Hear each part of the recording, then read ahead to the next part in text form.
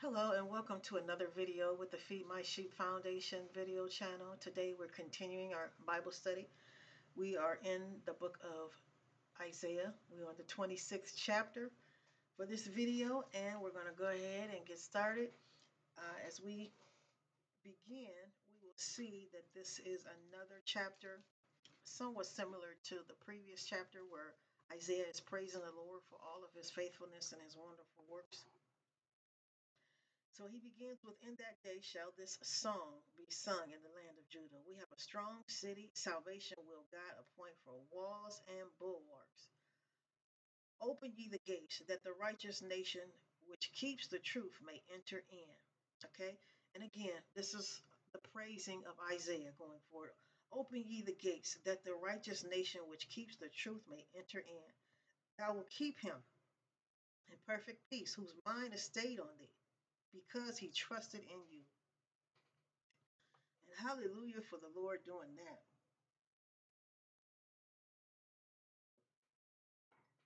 For the little tickle in my throat. Okay. So thou wilt keep him in perfect peace, whose mind is stayed on thee, because he trusts in you, O Lord. Yes, hallelujah. Trust ye in the Lord forever. For in the Lord Jehovah is everlasting strength. For he brings down them that dwell on high. The lofty city, he lays it low, even to the ground. He brings it even to the dust. The foot shall tread it down, even the feet of the poor and the steps of the needy. The way of the just is uprightness. Thou most upright dost weigh the path of the just. Now, even as he says here in verse 5, thou brings down them that dwell on high. That was just said also. He was saying that in the previous chapter in reference to Moab and their pride and him bringing them down because of their pride. Okay, and he goes on to say, the way of the just is uprightness. Thou most upright does weigh the path of the just. Yes, in the way of thy judgments, O Lord, have we waited for thee. For the desire of our soul is to thy name and to the remembrance of thee. With my soul have I desired you in the night. Yes, with my spirit within me will I seek thee early. For when thy judgments are in the earth, the inhabitants of the world will learn righteousness.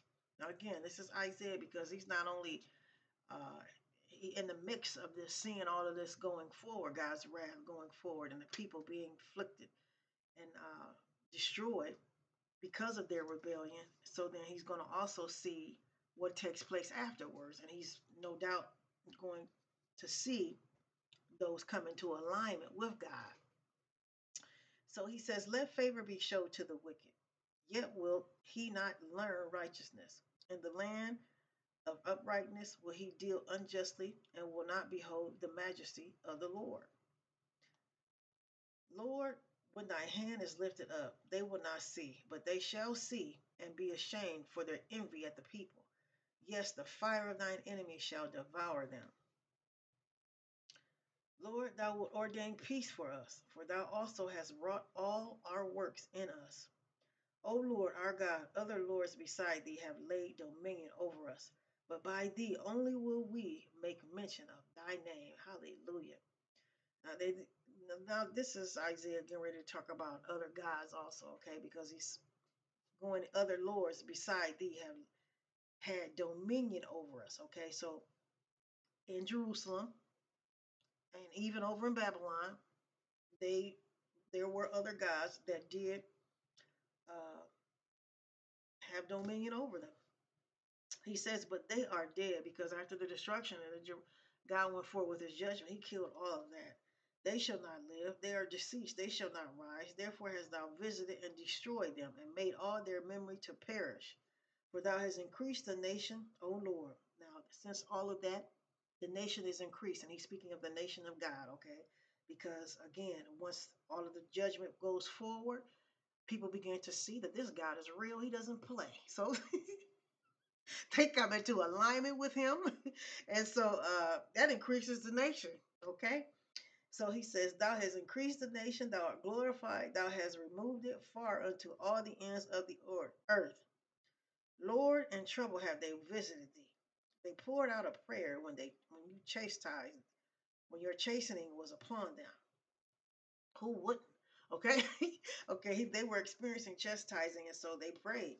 So, like as a woman with child that draws near the time of her delivery, it is in pain and cries out in her pangs, so have we been in thy sight, O Lord. For we've been with child, we've been in pain, we have as it were brought forth wind, we have not wrought any deliverance in the earth, neither have the inhabitants of the world fallen. For the thy dead men shall live, together with thy dead body shall they arise. Awake and sing, you that dwell in the dust, for thy dew is as the dew of herbs, and the earth shall cast out the dead.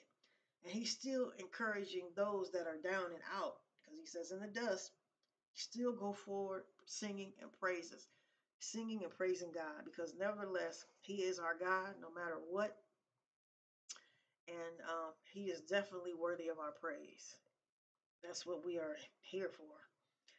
Verse 20, come, my people, enter thou into thy chambers, and shut thy doors about thee. Hide thyself as it were for a little moment, until the indignation is gone. For behold, the Lord comes out of his place to punish the inhabitants of the earth for their iniquity. The earth also shall disclose her blood and shall no more cover her slain. Okay? And that just speaks of, and he throws in, because of all of the judgment that God went forward in the earth with, and because of their rebellion, and how it made things different, and it changed very quickly. Okay, verse 20, verse 20 out of the same chapter. Let's go back to that. Come, my people, enter thou into my chambers, and shut thy doors about thee. Hide thyself, as it were, for a little moment, until the indignation is passed over from thee. Okay, from this Isaiah chapter 5 and verse 12 was this recorded previously.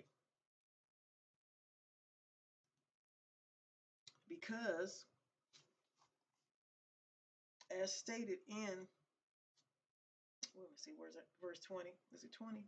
Verse 20, yeah.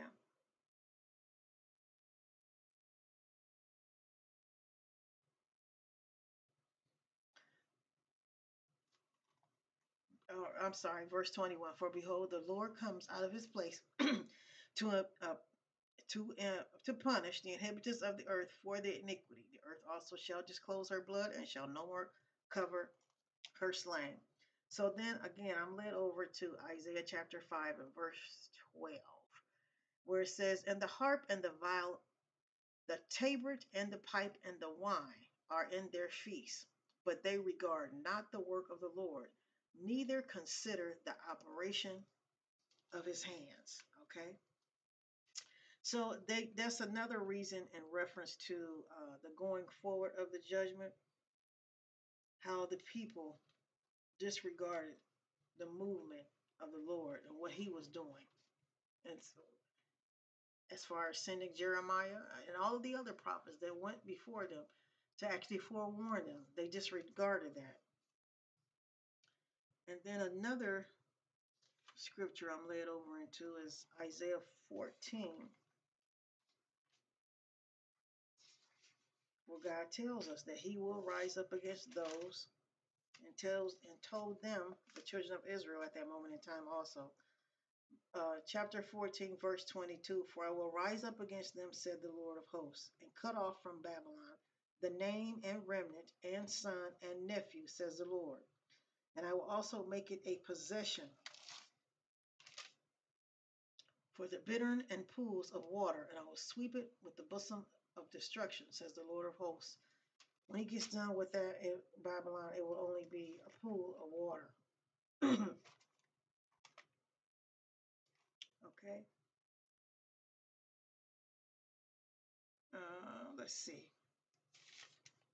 I think that's going to be it pretty much for this chapter. And this, yeah, for this chapter, because again, this was Isaiah just wanting to go forward with praising God in reference to all his his amazing saving grace that was applied to those that did repent whenever the prophet went forward, telling them, forewarning them that God was coming with his judgment for them to repent and the things that he had purposed and planned for them, because he says, I know the thoughts I had prepared for you.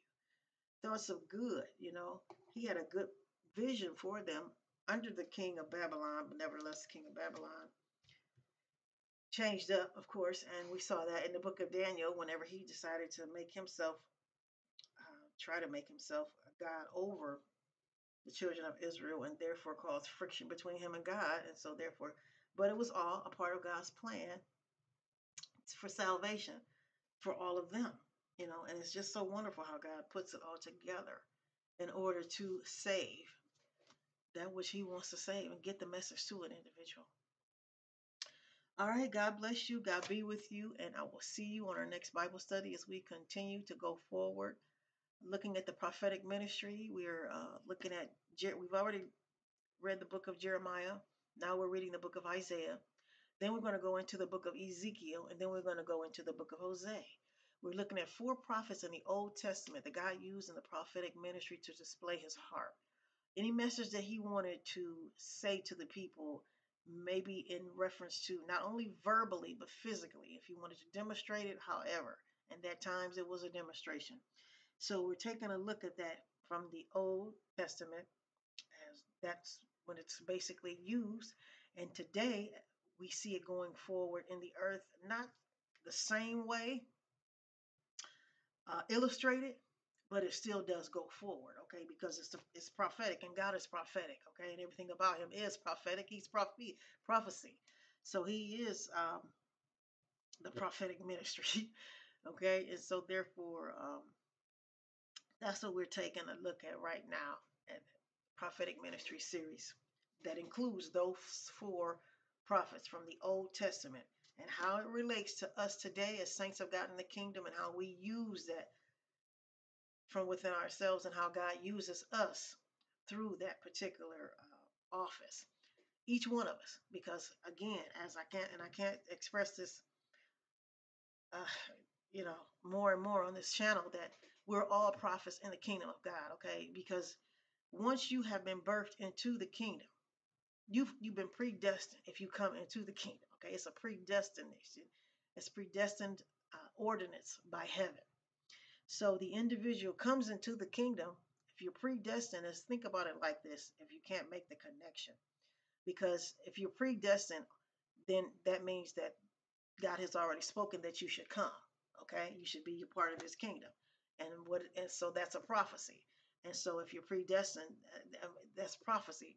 You've already been, he's prophesied for you to be. He's already purposed and planned for you to be a part of his kingdom. Okay, so therefore, all are prophets in the kingdom of God. Okay. God bless you. God be with you. And I'll see you on our next Bible study as we continue to go forward with the Feed My Sheep Foundation Bible Study video channel.